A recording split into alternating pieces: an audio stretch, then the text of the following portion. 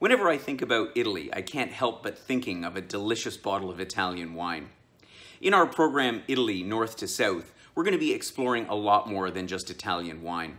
But before I give you an overview of our itinerary and some of the things that we're going to see along the way, let me explain how I've designed this program. There are two major components. First of all, I've divided it into North, Central, and Southern Italy, which allows us to see the differences between the culture and traditions of these very distinct regions of the country.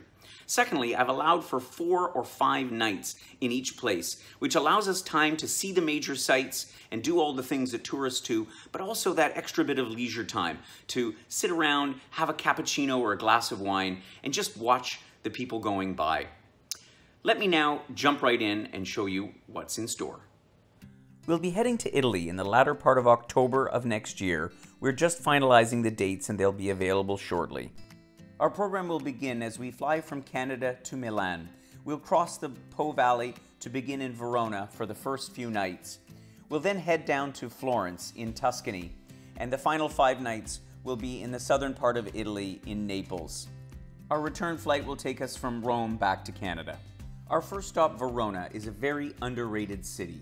Its many piazzas, theaters, and galleries make this an ideal place to hang our hat for a few days while we explore the region.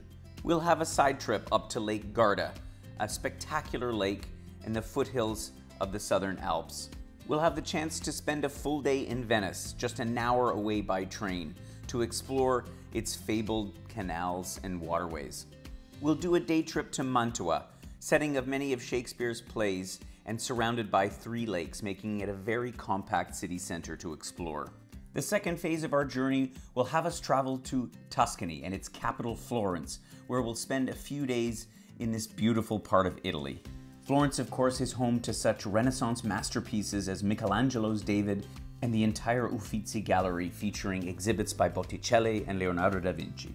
We'll make a side trip to Siena, a 14th century town situated up on a Tuscan hill and known for its medieval brick buildings. But no trip to this region would be complete without a visit to Pisa and its leaning tower, which thanks to restoration work some 20 years ago, is no longer at risk of falling over. We'll have at least a full day to explore Florence and its environs before we head to the third stop on our journey to Naples, situated on the Mediterranean coast and near the famed Mount Vesuvius. Naples is a lively city in and of itself, having some of the world's best opera houses and theaters, but it is also gateway to some of the beautiful southern Italian coastline, which we'll visit over the next couple of days. One such visit will be to the beautiful island of Capri, known for its jagged cliffs, its ritzy hotels and shopping, as well as the famous Blue Grotto. We'll also spend a day touring the Amalfi Coast, the region itself a UNESCO World Heritage Site, and known for the picturesque towns of Positano, Amalfi, and Sorrento, which are nestled between steep cliffs and the beautiful blue Mediterranean. We'll see Pompeii, an ancient Roman city which was completely buried by a volcanic eruption 2,000 years ago and is now one of the most visited archaeological sites in the entire world. Our trip will culminate in Rome, where we can either stay on for a few extra days on our own or fly back home to Canada. If after all of that you've now got a hankering to go to Italy, all you need to do is click the button, Send Me More Information. And when we have the itinerary finalized, I'll send you a pamphlet which includes the detailed day-by-day itinerary as well as the pricing and inclusions. I very much hope to welcome you on our program Italy North to South in October 2019.